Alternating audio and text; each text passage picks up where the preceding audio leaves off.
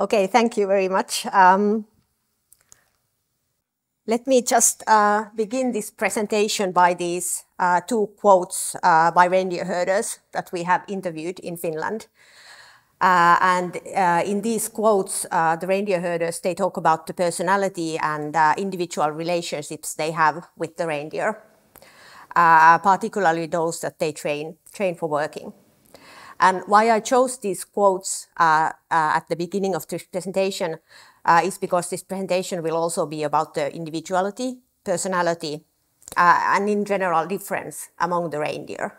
So the reindeer herd is not a homogeneous unit, but a social group, and it consists of individuals with different ages, sexes, and other social roles, and also personalities. So all the reindeer, they are persons and sentient beings to their herders, but they can be so in very different ways. And this is not very commonly acknowledged in archaeology, at least so far. So in this presentation, I will try in a very short time to weave together some archaeological data and also traditional knowledge of reindeer herders to show how different kinds of reindeer may have been alive together with humans in the past. And this work is very much a combination of work from people who have been working in my project for the past 5 years. So it's very much a team effort, but the rest of the team couldn't be here today. Just to begin with a really short and concise history of reindeer herding to give you some context. So reindeer herding is and has been practiced widely in northern Eurasia from Fennoscandia in the west to eastern Siberia. And it seems that reindeer herding may have begun in some parts of Siberia around the turn of the millennium. But generally speaking, the timing of the reindeer domestication and the connections between the different reindeer herding traditions are not very well understood at present. But today we will focus on reindeer herding among the Sámi of Northern Fennoscandia. So let's see if this works and whether I can find Fennoscandia. No, here.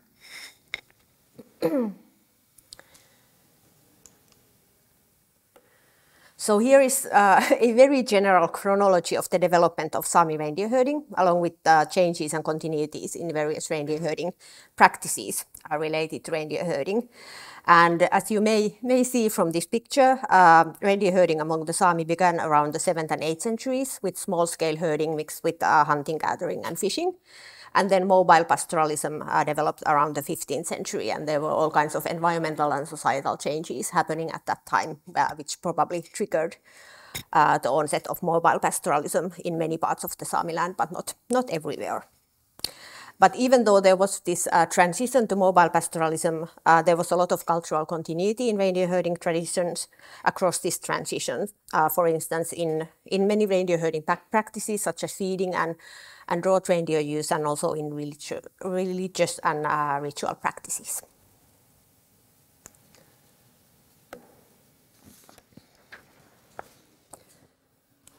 In the traditional Sámi worldview, the world is understood as a relational unity, and it includes both human and non-human, animate and inanimate actors. And in the Sámi worldview, all the places and landscape and living beings and things, they always obtain their meaning in interaction with each other and in relation to each other and in relation to people when people are encountering them in the world and in their daily tasks. And these non-human and human worlds and supernatural worlds, they exist at the same time simultaneously, and for instance, sacred sites in the landscapes are sort of contact points of these worlds. As to non-human animals, the pastoral Sámi, they understand animals as persons, and they understand that animals are capable of communication, emotions, intentional action, and also meaningful relationships with people. But animal personhood is considered different from human personhood, and animals are persons and individuals in different ways in different situations when they come to contact with people. So what kind of reindeer individuals were there then? Reindeer herders' traditional knowledge can go some way in explaining this and sort of illustrating this matter. And I will talk a little bit about the reindeer herd structure and also reindeer, like conceptions of reindeer individuality and personhood that came up with the interviews we have conducted with present-day reindeer herders. So the reindeer herd structure has changed quite a lot in last decades when reindeer management practices have changed. So nowadays meat production is the primary goal of reindeer herding, but in the past reindeer herd and the reindeer were much more multi-purpose. So there were individuals for several purposes: meat production, reproduction, working, traveling, herd cohesion, and so on. And the herders, they always aim for a herd that is diverse in terms of animals of different ages, sizes, types, social roles, and so forth, because this kind of diverse herd is strong to adapt in changing conditions. And it's called a beautiful herd by the reindeer herders.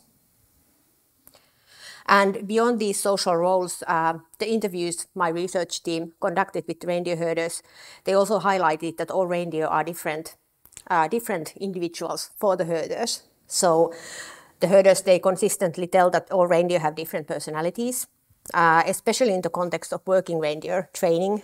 The personalities and like individual learning styles of the animals, they need to be taken into account.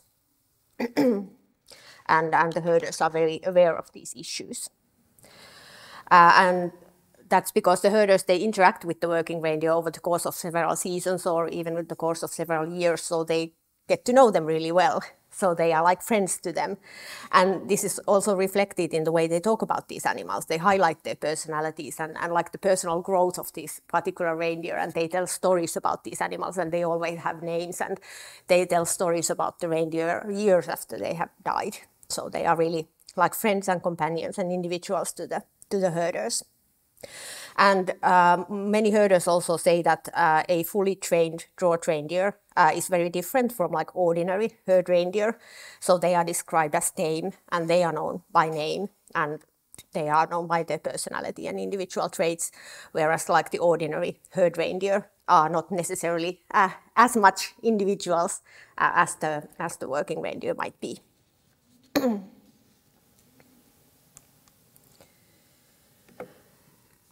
Now I will talk also really briefly about archaeology.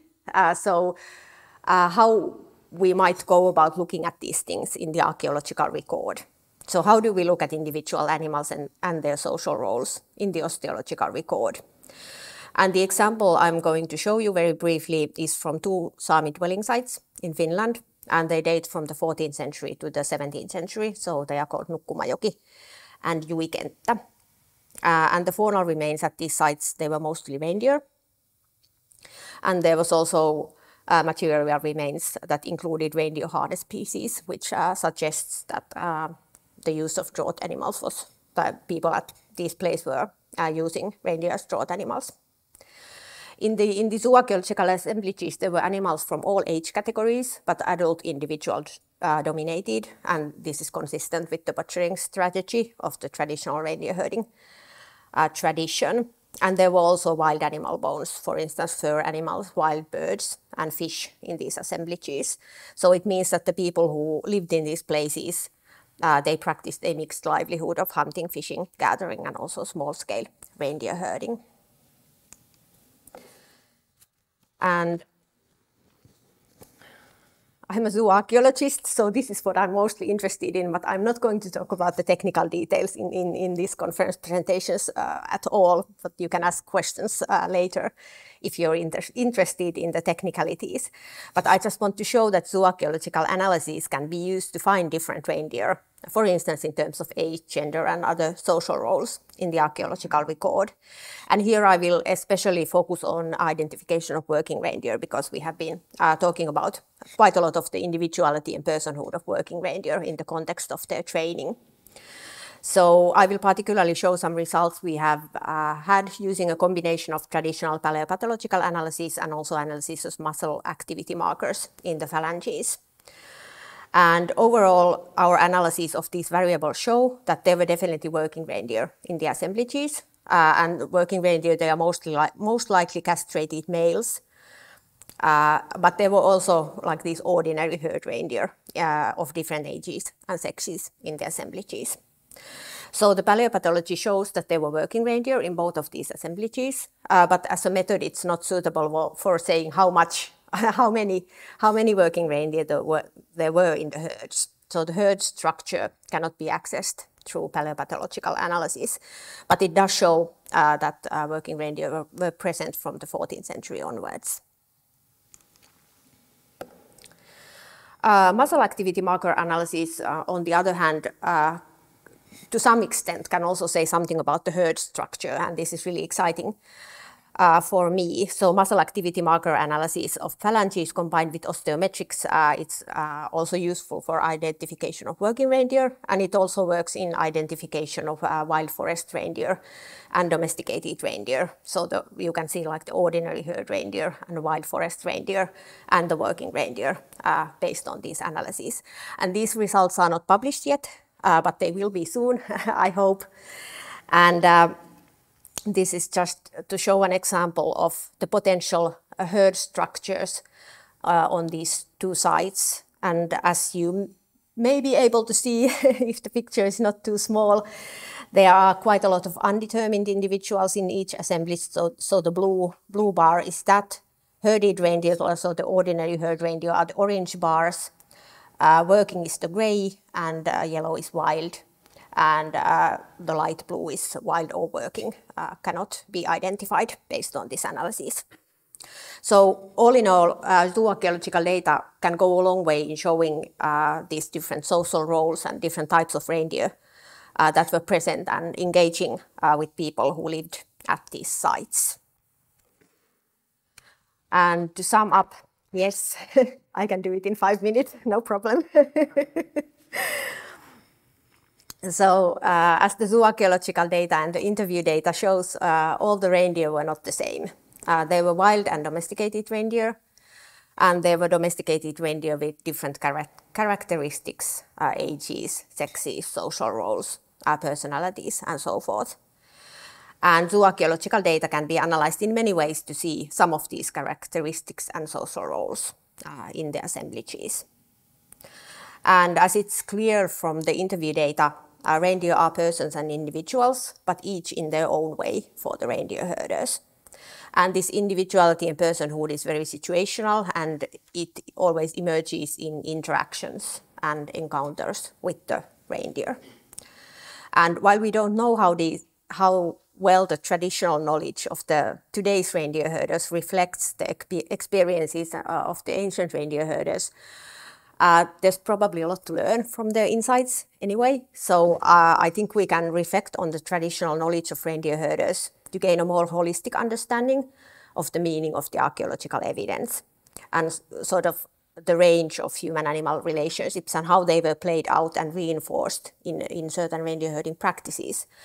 For instance, the ideas of reindeer personhood and learning abilities, they were likely embedded in the past ancient working reindeer training as well, although like the technicalities and, for instance, preferred personality traits of the reindeer may have been different in the past, but the idea of learning capacities and individuality of the reindeer and building trust with the reindeer and so forth were probably present in ancient times as well, like they are today.